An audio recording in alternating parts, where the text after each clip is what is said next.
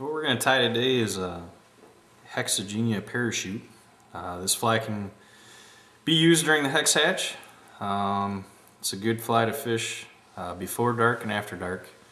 But what we're starting out with is a size 6, 2x long nymph hook actually, on a heavy wire, usually fishing for big trout. I'm going to use a 6/0 brown or camel colored thread, and we'll get it going here.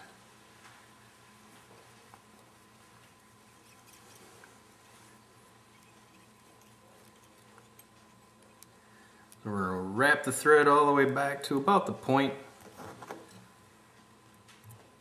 of the hook shank, just before the bend. Okay, now we're going to tie in the tail first. We're going to use about 5 or 6 strands of just standard pheasant tail fibers. We're tying them in about the length of the hook, maybe a touch longer. One thing I like to do is make sure that my tails on the dry flies are somewhat splayed so all the fibers aren't clumped together. So I'm just going to give it a wrap or two underneath the material here at the bend, and this will help to splay it out as we add more material to the hook. Alright, next step, I'm going to tie in a little sliver of yellow 2mm foam. We're going to use this to build the underbody. Just give it a little bit more flotation. And if you can see that, I angle it kind of a wedge shape, the long skinny taper. So we build body as we get closer to the front.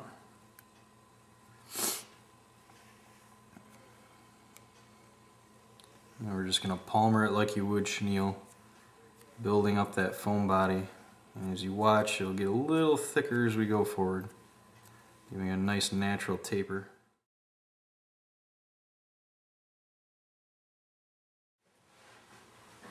Okay, so we've cut a small clump of just natural colored deer hair.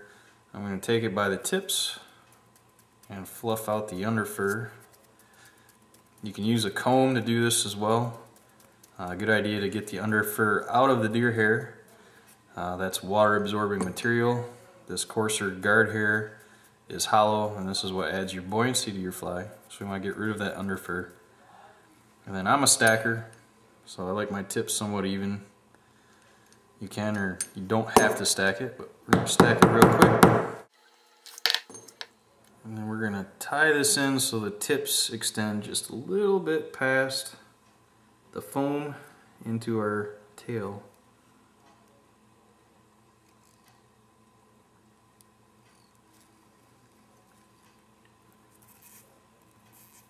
And we're tied in at the front. I'm going to crisscross my wraps, working back.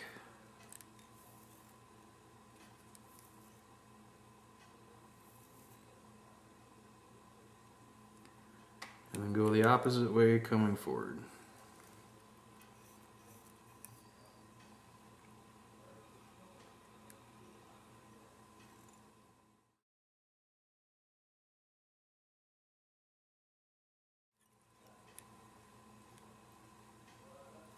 Okay, now we're going to tie in the wing.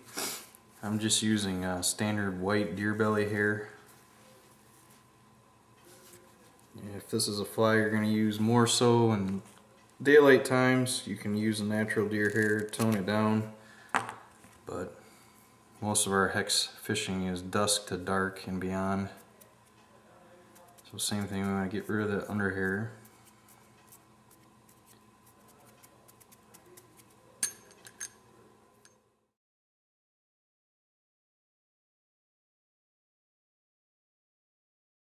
We want the height of the wing to extend at least to the back of the fly. We'll line that up.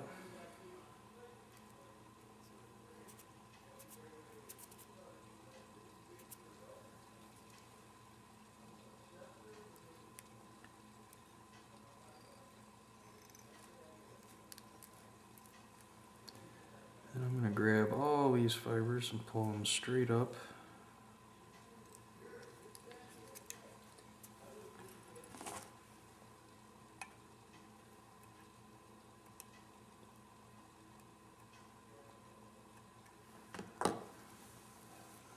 couple turns around the base of the wing to kind of bring it all together.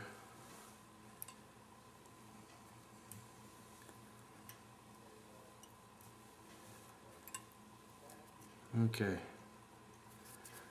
So now we're going to tie in our hackle. We're going to use two colors. We're going to use a ginger and a grizzly hackle. So we're going to tie in both of them at the same time. This is an important step. We want to gauge these hackles so that we're not too big. We should have the tips of our hackles extending almost to the rear of the fly.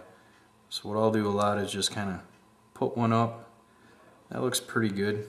So we'll pluck this one out. And then we'll match it up with one from our other saddle.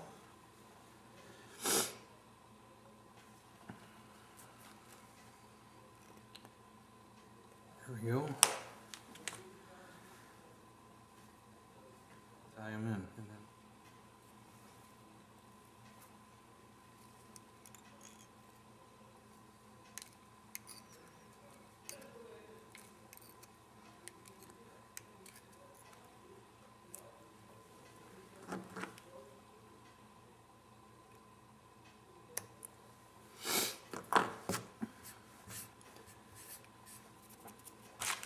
So what I'm going to do now is just what I call a cover-up step.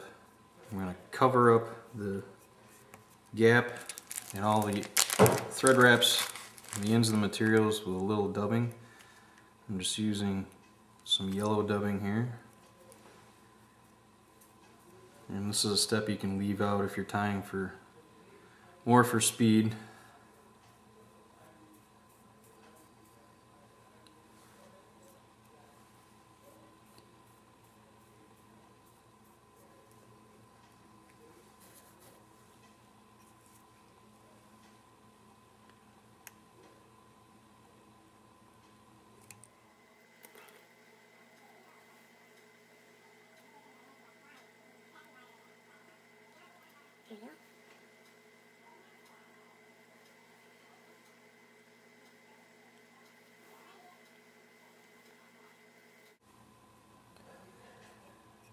As I come around, I like to kind of bounce my hackle through each turn, which helps to separate the fibers as I wind through itself.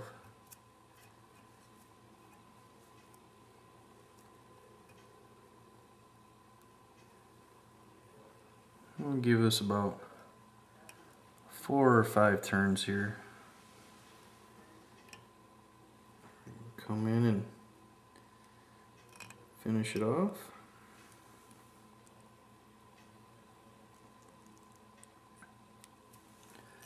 Grab our handy dandy whip finish tool.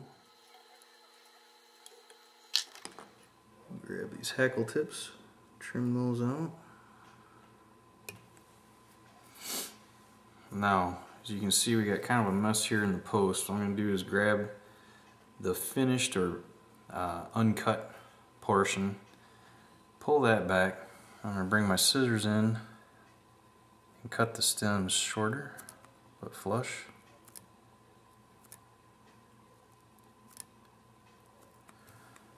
There we go. And the end result of this wing is you're going to get a very natural profile.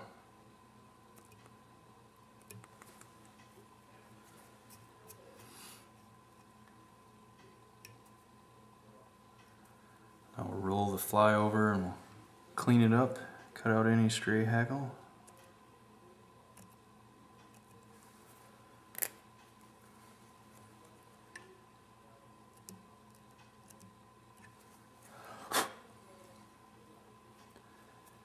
And there we go.